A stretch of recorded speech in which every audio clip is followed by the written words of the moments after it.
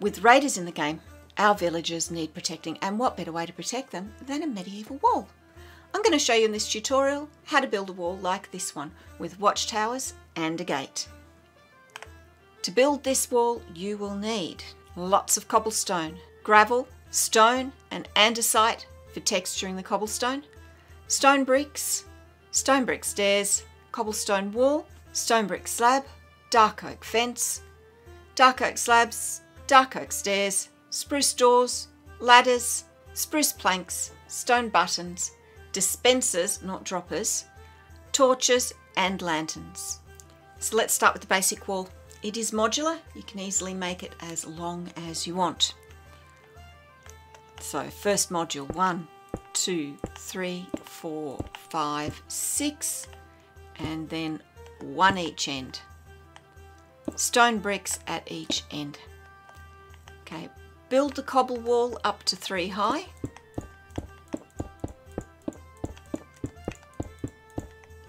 And build the stone brick pillar up to 2 high and top it with a stone brick stair. Now leave a gap and put 1 stone brick stair upside down, come to the other end, leave a gap and put another one upside down, and now fill those gaps with dark oak fence. You should end up with something that looks like that. Come to the top. On top of the stairs and the fence we're going to place upside down stone brick stairs. Now in order to do that, place down a stone brick stair or a waste block, and next to it put an upside down block. Get rid of this one and run your upside down stairs the length of your wall. On top of those stairs, cobblestone wall. And next to that wall, on the bottom half of the block, dark oak slabs. These slabs are spawn proof because they're bottom half, but we're not going to leave it there.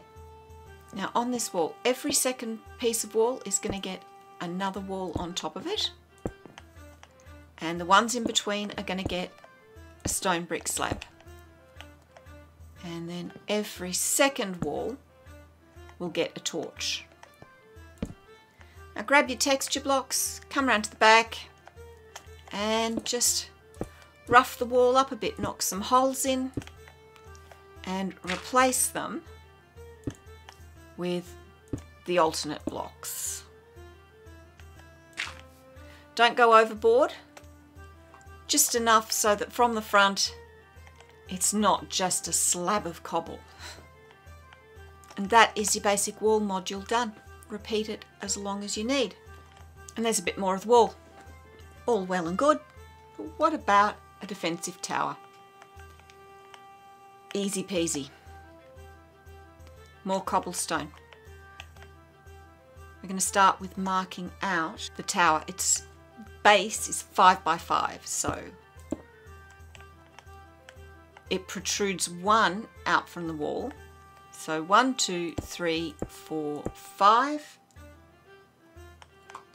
1, 2, 3, 4, 5. 5 along here, and then 1 and 2. I'm just going to pop a slab there because that's where we're going to put a door, because you want to have access to your tower.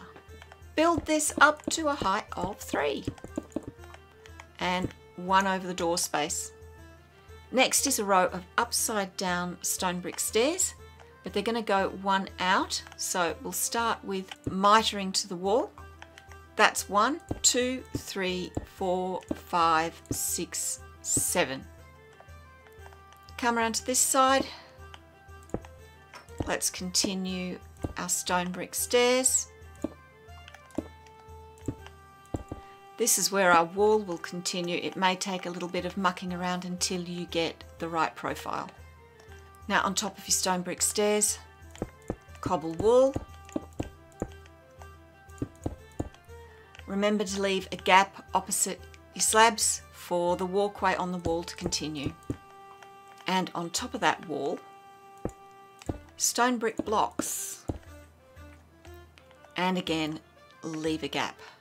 On top of the stone brick blocks, cobble wall. Now run it all the way around.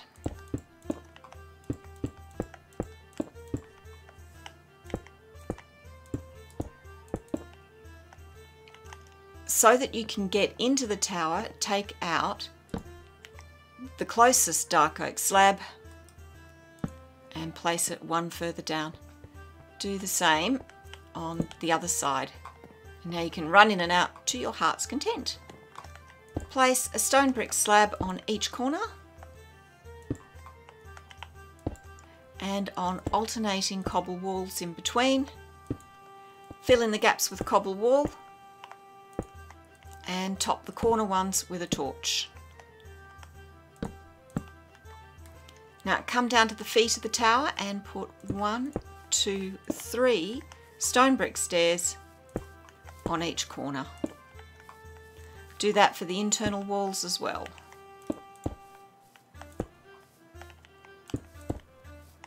There we go, it's textured up a bit. It doesn't look too bad, but if you're running along the walls and you need to get to the other side of the tower, this isn't going to cut it. Right, let's start with the idea that you want to look over the parapet and fire down on your enemies. So along 3 walls we will put dark oak bottom half slabs, leave the internal wall without that little walkway. Now grab some dark oak stairs and make a staircase going down. And here we're going to put in a dark oak slab floor. Leave a hole in the corner closest to your door. Add lanterns or torches for a bit of light. Let's pop down here, let's do the same. Actually, even just one will do. In the corner, run a ladder up and place a spruce door in the doorway. You can add a trapdoor if you like, but you don't have to. There's the watchtower. You can make that taller if you like. What about a gate? Right, let's start building the gate from the outside. So come in 1 diagonally from the end of your wall and go up 5. So 1, 2, 3, 4, 5. On the 4th block up, an upside down stair facing outwards, and on top of that, an upside down stair that's at a 90-degree angle to the wall. Another one upside down, 1 right way up, and 3 blocks across. 1, 2, 3. In this space here against the stone brick pillar, 1, 2, 3 cobblestone wall. Now come across 1, 2, 3, 4, 5, and we're going to repeat the same thing. So 1, 2, 3, 4, 5. Upside down stone brick stair, right way up stone brick stair, upside down stone brick stair, right way up stone brick stair. And cobble wall. And now on top of what you can see is our gateway, 1, 2, 3 stone brick slabs. Now to make the gate itself. 1, 2, 3, 4, 5, and bring it up to a height of 1, 2, 3, 4, 5. Fill in that whole square, and where the gate doesn't join the wall, just fill in the blanks. 3 cobble, 1 dark oak slab. Along the top here, you need stone brick slabs. Run them along so that they are bottom half. And at this end, place whatever is at the other end. That will keep your pattern of slab and wall consistent.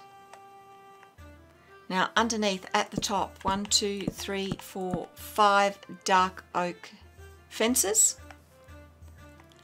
At the bottom of at the front, take out the 5 blocks that are in front of your gate and replace them with dispensers facing up. So it looks like this portcullis is going to come down into these holes. Now come in one block and place 1, 2, 3, 4 stone buttons. Do the same on the other side.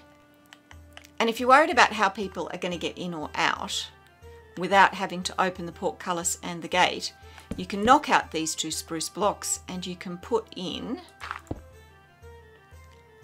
a wicket gate, which just means a little gate that can open independently of the main gate that people can come in and out of, and that is built into the main gate. Last but not least, 2 torches at the top and 2 at the sides, just to provide some light. That looks great from this side. It's not that terrific from this side. Let's fix it. Stone bricks in front of your first row of wall. 1, 2, 3, 4. Same on the other side. 1, 2, 3, 4. Stone brick stairs. We're going to go right way up, upside down, right way up. Do the same on the other side. Right way up, upside down, right way up. 3 stone brick blocks, and on top of those 3 stone brick slabs.